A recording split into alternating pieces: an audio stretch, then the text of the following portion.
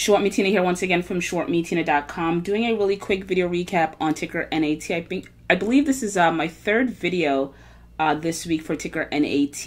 I've been watching it. This is what I generally tend to do with stocks that I'm interested in, or stocks that looks like it's ready to run. So with ticker NAT, again, if you've listened to my third videos, you'll know that I like to trade these patterns, right? I call them either consolidation, range bound, or just basically consolidation and range bound.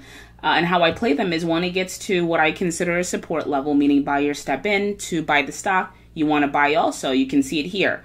It hit support, buyer stepped in around here. It hit support, buyer stepped in and pushed it up. Hit support around here, buyer stepped in and pushed it up. Also, how you play this pattern is you can sell resistance. Once the stock gets to resistance, basically it's like a wall. Folks tend to start unloading. The stock goes down.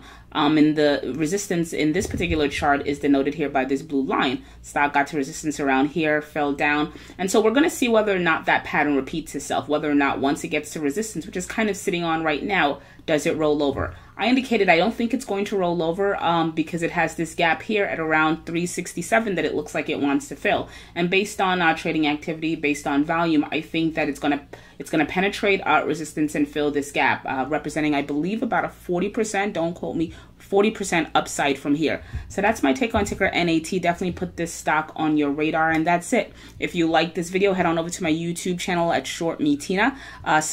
Subscribe. Oh my God, tongue twister, right? I'm talking so fast. Subscribe. Also, if you like this video, head on over to shortmetina.com and sign up, join my community. Thank you for listening, and as always, thank you for the support.